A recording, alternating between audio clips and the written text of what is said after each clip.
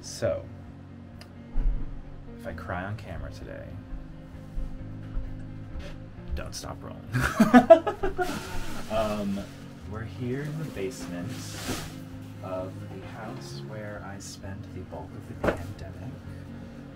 And I'm mostly here to collect some origami that a certain someone made during the pandemic. Will I be able to find it is the question.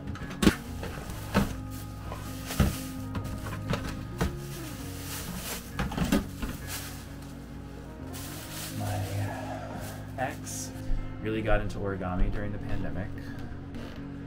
He wanted to do a short film using his origami that he made as a way to talk about isolation and the creative process and whatnot. One of the things that he and I bonded over was the creative process, because COVID is kind of where I kind of leaned into my own creativity. During the test shoot that we're going to be doing for today, big day, so excited about it. Largely, I'm going to be celebrating chosen family and queer friendship, but also it's kind of a way to say goodbye.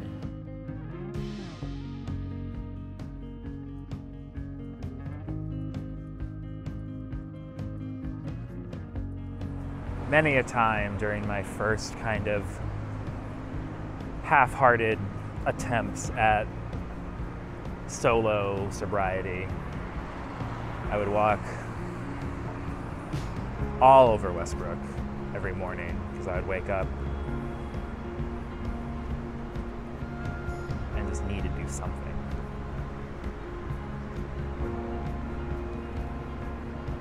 I love this fucking mill.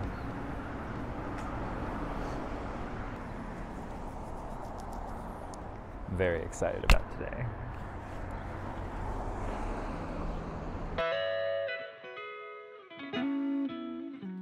And then I'm going to have everyone come together on the furniture where it's like we were isolated before and now we're together.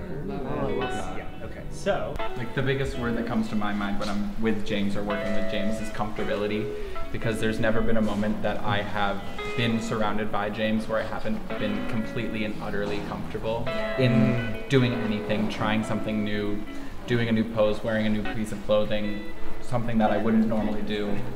It just feels so natural and it feels so comfortable. I couldn't be happier when I'm shooting with him because it just feels right. It feels correct.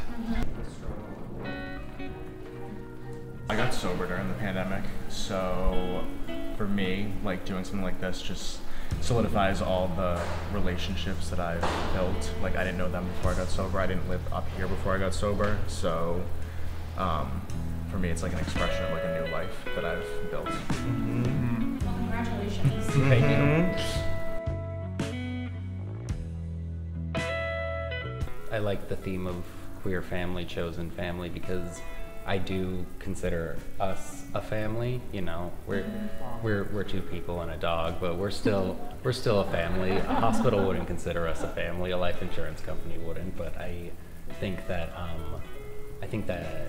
recognizing that we made that commitment to each other, even though we don't ever plan on getting married or having children, etc., that we still consider ourselves a family. It speaks to me, and I think it speaks to us and our personal relationship. I think what I love about his concept like this is like it's queer family, so you have this overarching idea of like what queer family looks like, and he was like, I want to shoot all these little pods of what like these families are, because yeah, we are like one big family, but we all have like our little units per se. I think what's really cute about that shot is James, I don't know if he's like come out publicly with it, I won't give his name, but I think has talked to Shar about becoming part of the House of Money and like having the three of us there, and like Shar has other kids and I have other siblings, but like us that are in Portland doing that and like being creative together, it just felt like, oh yeah, here we are. And I think I said I love that that painting in Schitt's Creek where like the massive like family portrait where they're just like looking regal on the chair, and I feel like there's something very potent about like queer families posing as like regality, because you know we see like usually cis white people as that, and like here we are, a group of like multiracial queer people with different gender identities looking fucking fabulous, and we need more of that. I feel very fortunate that even being a same-sex couple, that this isn't even a possibility, you know, and that we can be celebrated in this way. Yeah. Very fortunate that James can have that opportunity to photograph us. And that links to the last question that I have for you. So what is it like to just be in that space with James and have him being the one taking pictures? Comfortable. Yeah. Yeah. I think even if you're not necessarily James's biological family, he's really good at just making people feel comfortable. Exactly. I think that's For sure. that he has.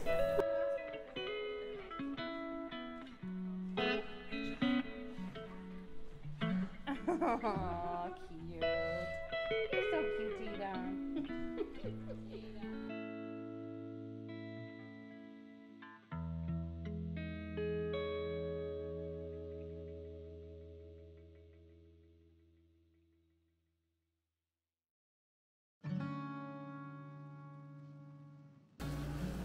Today might be the very end of, or a representation of the end of my COVID-era love story.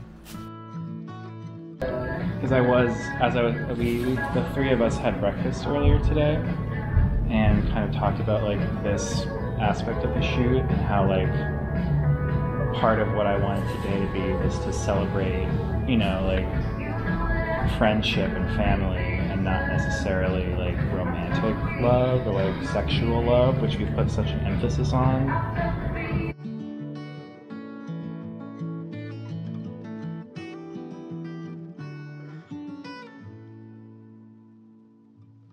He wanted to do a short film using these origami that he made as a way to talk about isolation and the creative process and whatnot. One of the things that he and I bonded over was the creative process, because COVID is kind of where I kind of leaned into my own creativity.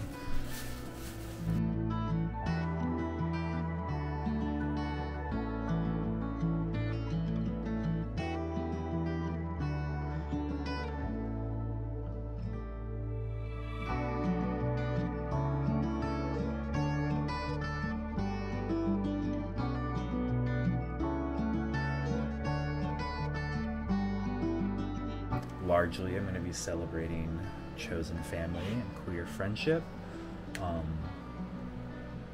But while we are figuring out the lighting and the set and all of that, I want to use it as an opportunity to not only use the romantic love and the romantic relationship that recently ended for me as kind of a jumping off point for what I hope to start prioritizing more in my own life, which is platonic love and friendship and family, but also it's kind of a way to say goodbye.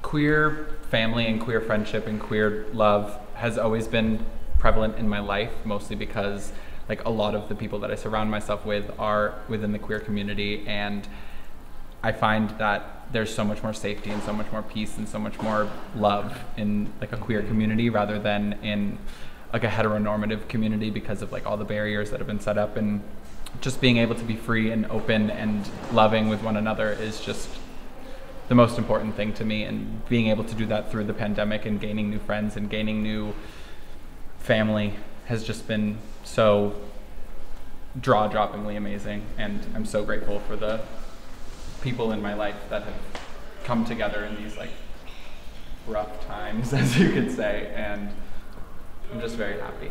Yeah.